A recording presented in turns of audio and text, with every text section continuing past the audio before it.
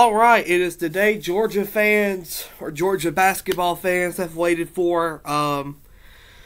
Since the day the schedule was released, today is the day. It's Georgia. It's Miami. It's in the Bahamas Championship at 3:30 on CBS Sports.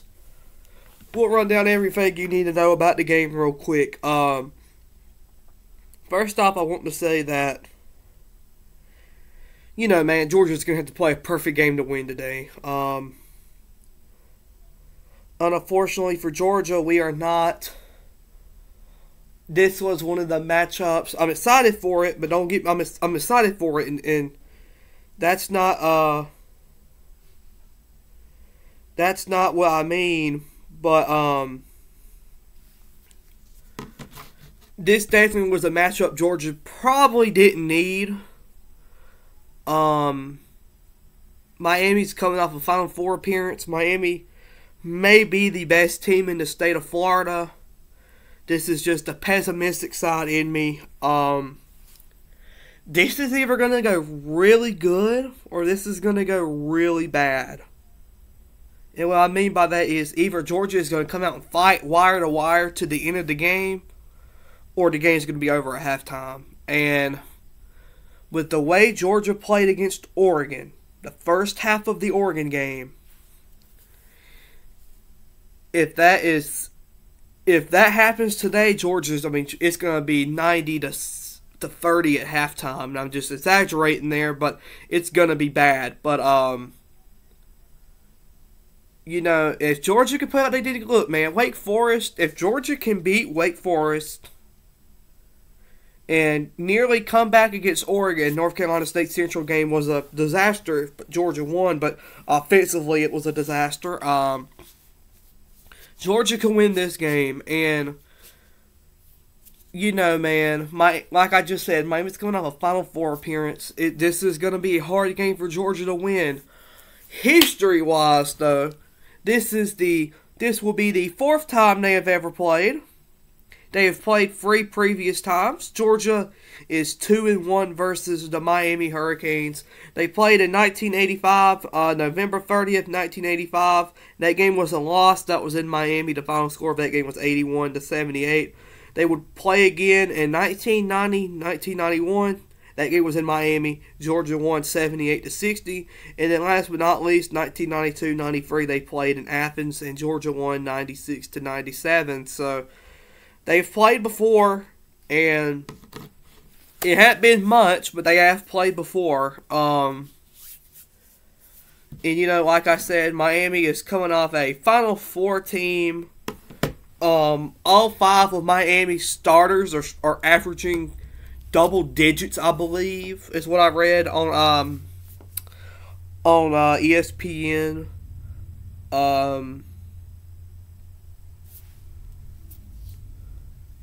This is like one of the first power. They're gonna have a stretch where they play Power 5 teams too. I'm reading it right here. They're gonna play Georgia, UCF, Georgia, Kentucky, Notre Dame, and UM. It's just 3 schools to play Power Conference in 6 games, joining Georgia and Florida. Yeah, folks. Georgia's schedule is brutal. Georgia is the only Power Conference team that are going to open with back-to-back power matchups that will play a power opponent 4 of its first 5 games via GeorgiaDawgs.com.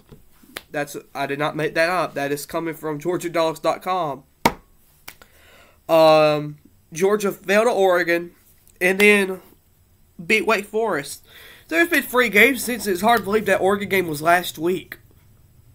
It's November 17th. November 6th was last Monday. And it's just hard to believe that it's already passed by like that. It's hard to believe that that Oregon game was last week. But yes, it is. And a lot's changed since then. The way Georgia played against Oregon, you thought, well, here we go against Wake Forest. Are we going to get beat by them again? And then Georgia's a completely different team against Wake Forest. That arguably could have been the best game Georgia has played in a long time. I always tell people when asked what's the best basketball Georgia's played in a few years, it was the first half of the St. Joe's game last year in the Sunshine Slam. I mean, that arguably was the best basketball Georgia's played in years. Probably, I don't want to, the Anthony Edwards year was amazing. I don't want to, probably since 2018. And it's 2023. Well, it was 2022 last year, but you get my point. So how will Georgia beat Miami today? I'm going to keep this short and sweet. There's a certain feel when a team like Georgia in basketball plays a team like Miami, a national team, a team that just made the Final Four, and that is you're the underdog. We love underdog stories, right? So my underdog story will be, let's go in here, let's go to the Bahamas, and let's win both these games against Miami and Providence or Kansas State or whoever it may be Sunday. Because there's no doubt in my mind this team could do it. And here's why. Georgia has Jabri Abdul-Rahim. Georgia has Noah Thomason. Georgia has Jalen DeLoach. Georgia has Silas Damari Jr. I mean, Georgia is very talented this year. Here's what I was about to say. And this is what makes me love these players and team even more. They are just so unselfish, man. We're only 3 games in, and they are just so unselfish. They love to share the ball around. They love to do everything. I'd put this Georgia team versus the best team in college basketball, which one of the best teams is Miami. I mean, you're absolutely going to see that tonight. I would put this Georgia core above anybody else in college basketball. I mean, just not those guys I mentioned. I mean, you got Blue Kane, you got M.A. Moncrief, you got Justin Hill. You got all of these wonderful Jabri Abdul-Rahim. I mean, I believe I named him to begin with, but you get where I'm going with this. This is absolutely just one of the most talented teams in college basketball, man. And look, this is either going to go, this game, like I said at the beginning, it's going to go 2 ways. This is going to be good, or this is going to be a game where Georgia's out of it by halftime. But I look at this and I see, well, this perhaps is a chance for Georgia to make themselves a national level. Because let's be real here, Georgia basketball will never be on a national level like Georgia's football team is. And that's a shame because we've had some great teams over the years. No, we had great teams the last few years? No. But people talk about not going to games because they're losing. And my thing is, the football team lost in the 90s and people went to those games. So what's the difference? That's all I'll say about that. But we can make our name known today. And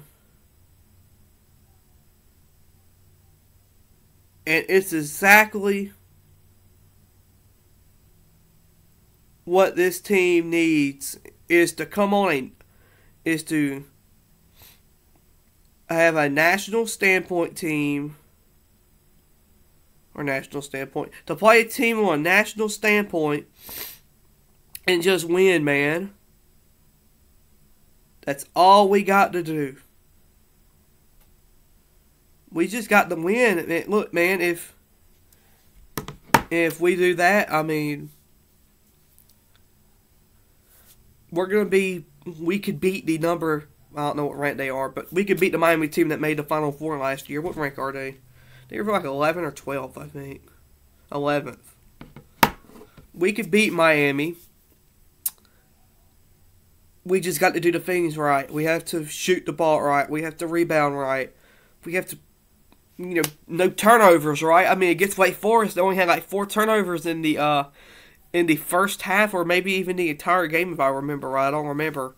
But point regardless, you know what I'm saying, right? We have to do the things right that I'm not saying, look, man, there's been teams to win games that weren't better that weren't as good as other teams, and that's the underdog. That's the underdog mentality. It's we know we're doubted. We're gonna come in here and win this game. Georgia is surprisingly only 6.5-point underdogs. I kind of really thought it would be more than that, considering they just made the Final Four. But man, Georgia needs to take this mess, and we got to run with it, dude. I mean, we're gonna have to do everything in our power to beat Miami today, and Georgia will beat Miami at around 5:30 or 6 o'clock. We'll be having a conversation about the University of Georgia men's basketball team upsetting the Miami Hurricanes. And if not, at least giving them a good fight.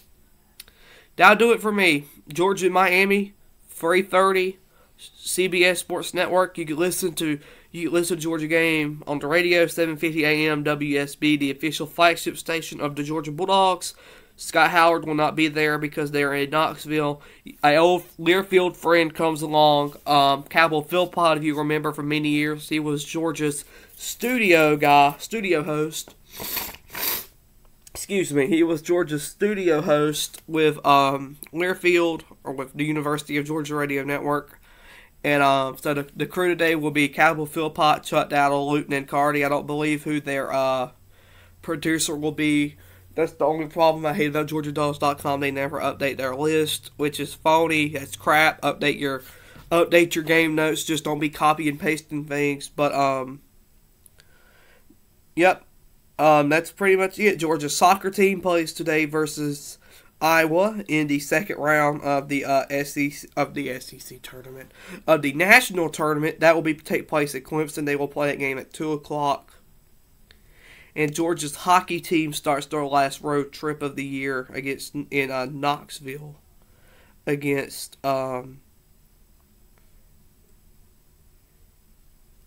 Tennessee. So